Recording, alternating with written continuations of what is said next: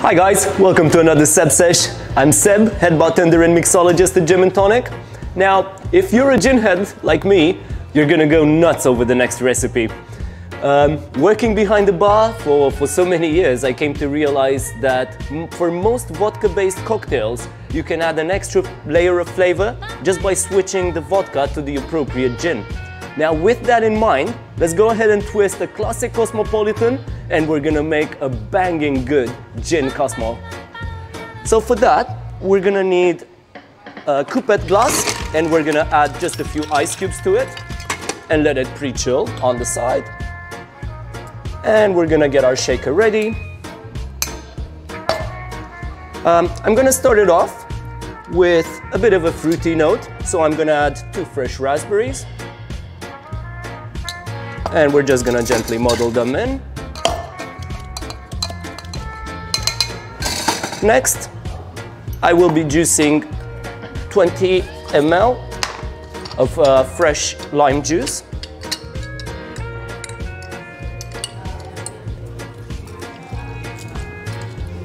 So 20 ml fresh lime goes in.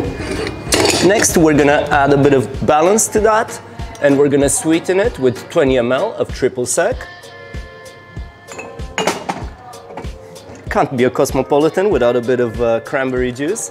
So fresh cranberry juice, we're gonna go for 35 ml.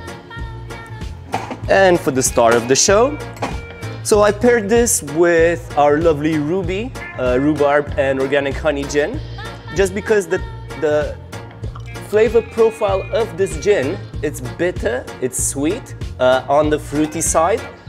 So basically the bittersweet rhubarb is gonna marry up perfectly with the tart flavor of the cranberry.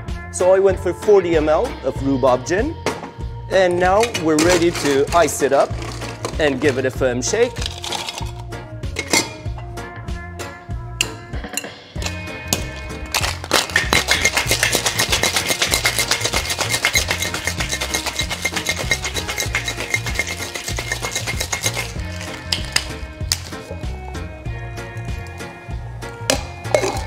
So our glass is nice and chilled now. I'm gonna go ahead and discard the ice. And using a julep strainer, but also a fine strainer, we're gonna double strain everything into our pre-chilled coupette. Look at the lovely vibrant color on that.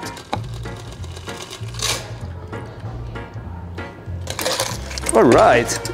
Now, as a garnish, I'm gonna go for fresh raspberry, which we already have there inside the mix. So I'm just gonna attach that on the rim. And I'm gonna push it just a bit further and stick a mint spring in there. We wanna impress the nose as well. And since we're on that chapter, we can go ahead and go classic on it.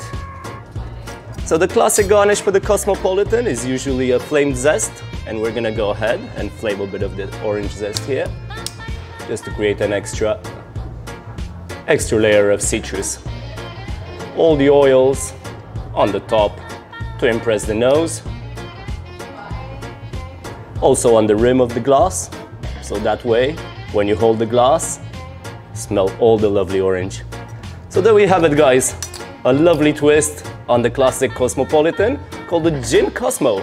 Cheers.